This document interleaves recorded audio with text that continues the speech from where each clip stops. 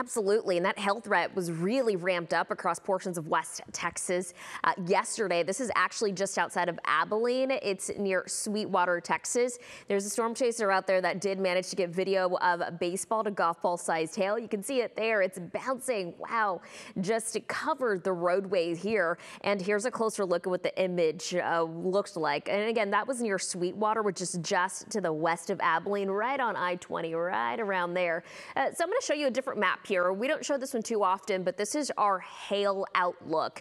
The red highlighted area, that is the area that is most likely to see hail today with the thunderstorms that develop. Not everyone sees it, but the threat is heightened today, especially for large hail. And this is how it happens. We have really strong updrafts possible today. What that means is air getting pushed into our atmosphere. That's being brought on by the cold front that moves in later today. The stronger the updraft, by the way, the larger the hail. So what happens is that when this air gets pushed up, raindrops form, they rise up into the storm, go into an area that's freezing, and that's what turns it into ice. The updraft keeps pushing it up. That ice falls as it gets heavy, but if it's not heavy enough, it gets pushed back up. More ice gets added on the outer edges of this, and eventually you end up with large hail. That's what's possible today. So if you hear sirens, more than likely it's going to be for that hail, but make sure to go inside, gather more information with us. We're going to be here all afternoon. You want to make sure you are in a sturdy building, and if you are in a car,